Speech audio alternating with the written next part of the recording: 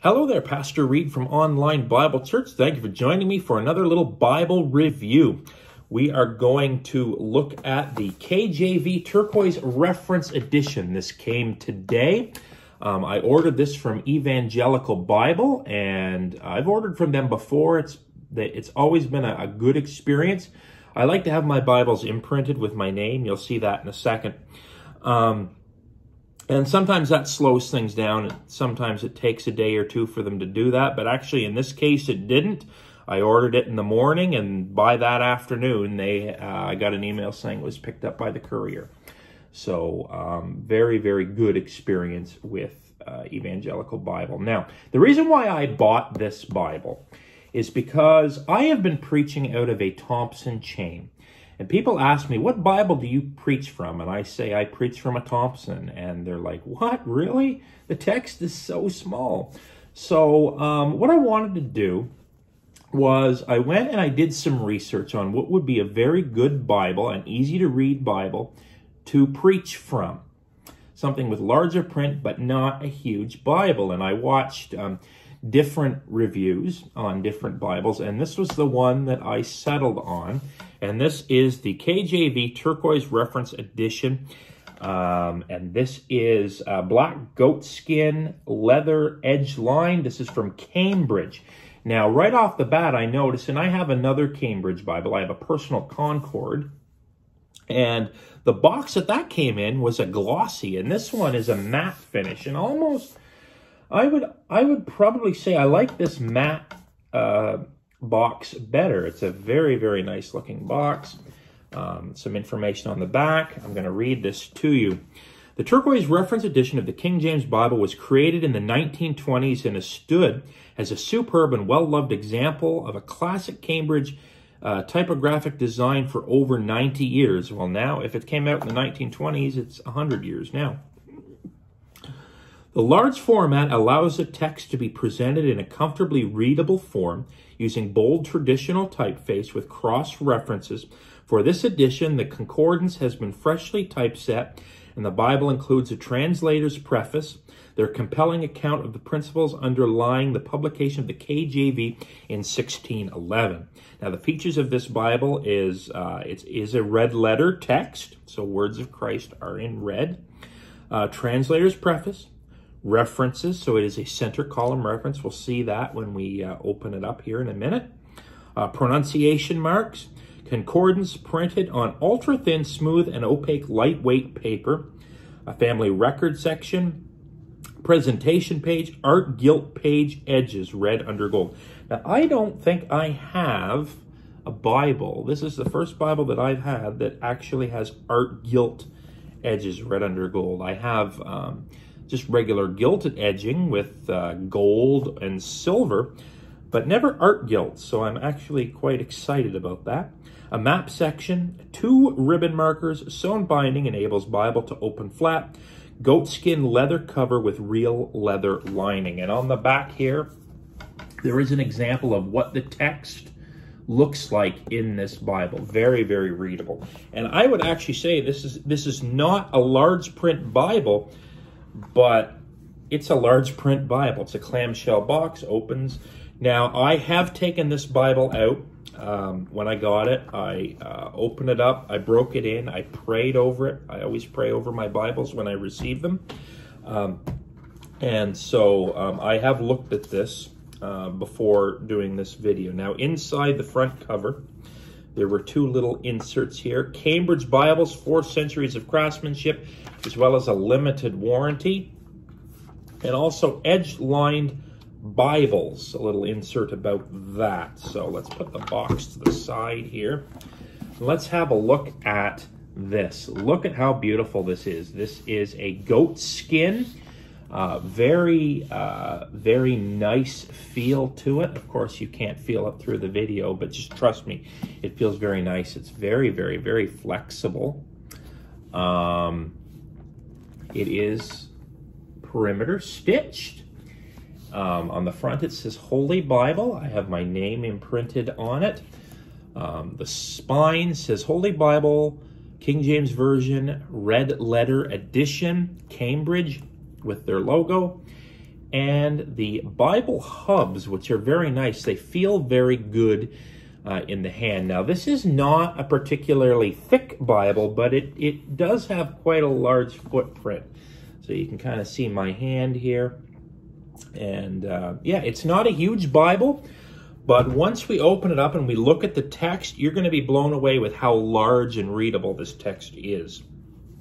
So we're going to open it right on the inside. This is genuine leather. This is actual leather, and most Bibles, they have like a synthetic leather, a leather or a like a vinyl, and it's paste down. Not the case with this. This is actual leather, and it is perimeter stitched. So it's kind of carried over and then stitched in with this underneath.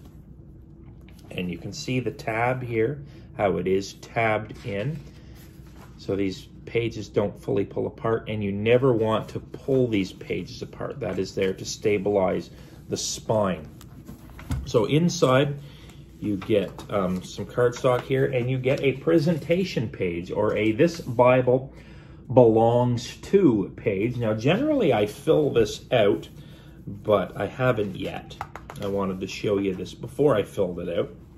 So you have a couple of pages of family records that you can fill out, and this is on cardstock. Children and marriages. Marriages and grandchildren. Deaths, and then you have the title page to the Bible. Now you can see how classic looking this is. This is straight from the 1920s. This is kind of like opening a time capsule. And in one of the videos that I watched where they reviewed this Bible, the man that did the review said, this is like opening a time capsule from the 1920s. So this is absolutely beautiful. The paper, it is very, very smooth. And the text, like the writing, is very, very easy to read. It's very dark. It's very bold, but yet not a whole lot of bleed through. There is a little bit of bleed through, but with how thin this paper is and how dark this print is, I'm surprised there's not more bleed through. That just goes to show the quality of the paper and the quality of this Bible. Also, while we've got it open here, I want to show you the art gilt edging. See, you've got your two ribbon markers, both red, and they're a good thickness too. They're very nice. Not tremendously long, which is great, because when they get too long, they kind of get caught and snagged on things, I find.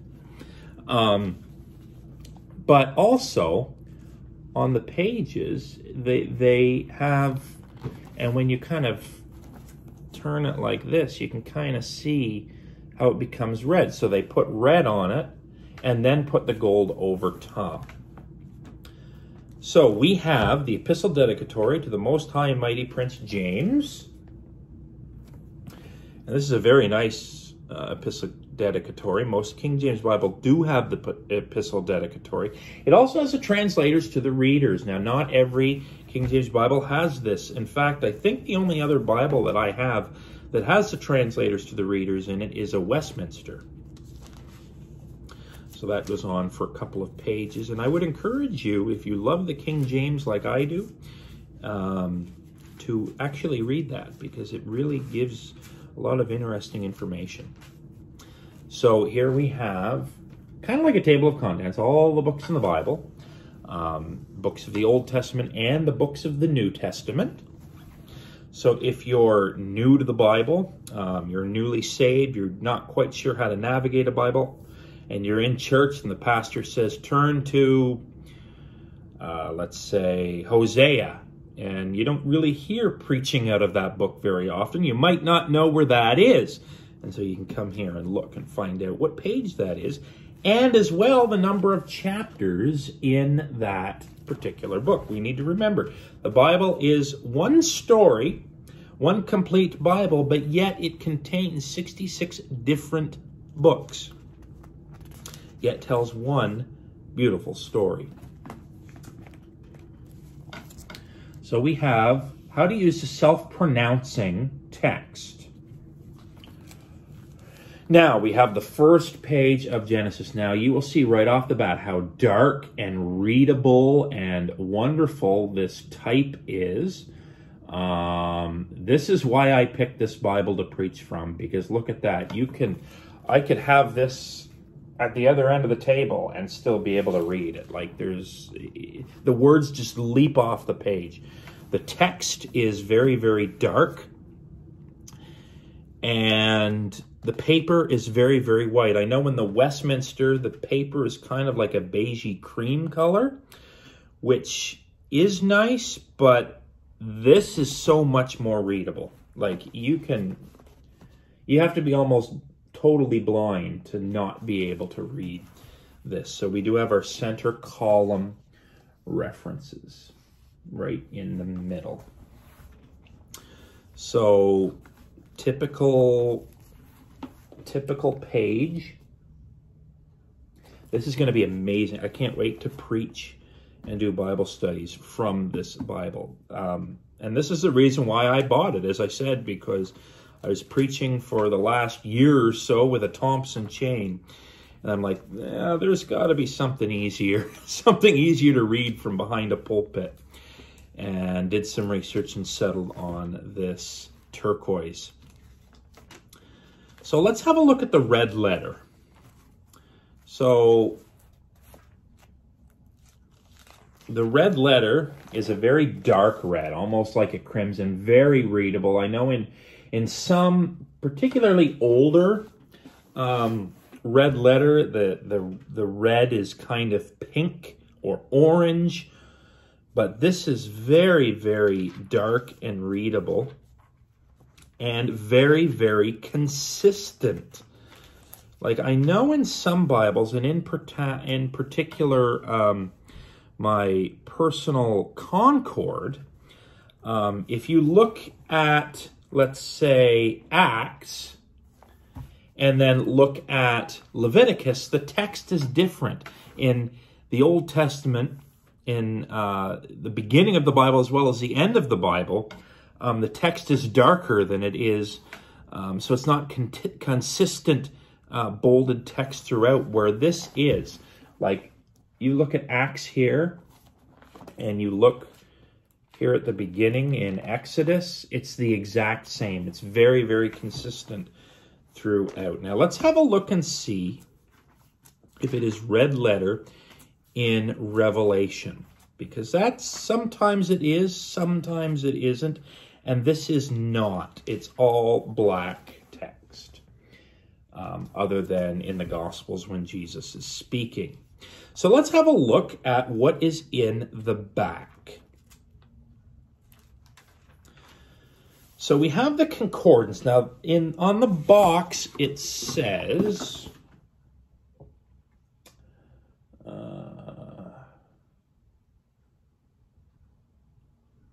the concordance has been freshly typeset. So this is a more modern-looking concordance. This is not from the 1920s. This is more modern and digital. Now, it is 3-column, and I don't know if you can see it very well in the video. I'll bring it a little closer. It is in paragraph form. Sometimes with a concordance, and what I prefer in a concordance is that it's listed rather than chunked together in a paragraph. But really, this Bible shines in so many other places that I'm willing to forgive them for not having this concordance the way I like it. And maybe some people like the paragraphed format of the concordance. I don't know. But anyway, after the concordance, we have a list of our maps. And these are Cambridge maps that are in the back. And actually an index to the maps, where you can look up a location, find out what map to turn to, and then use a grid to find the location of that place. So,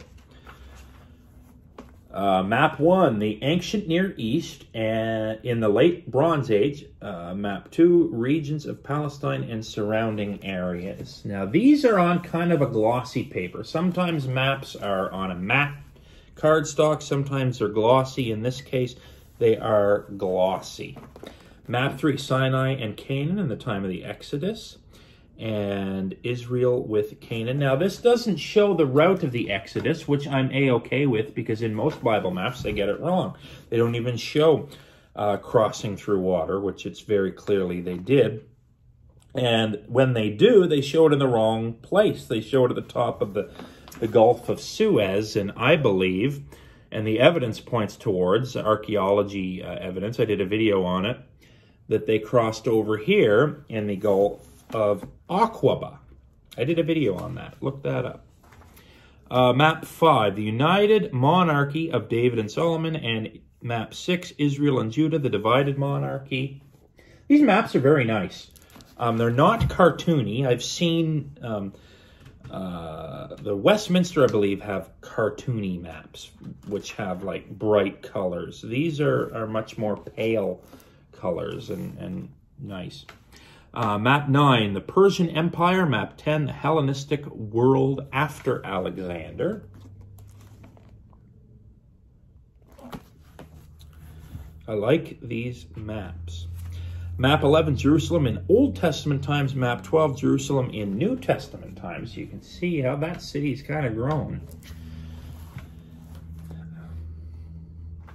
We've got map 13, Palestine in New Testament times, and map 14, the Roman Empire. So you can see all of where Rome, the Empire of Rome was. And actually, maybe you didn't know this, but a little history lesson. Did you know that England was actually part of the Roman colonies? In fact, the city of London, that name came from what the Romans called it when they moved in there. They called it Londinium.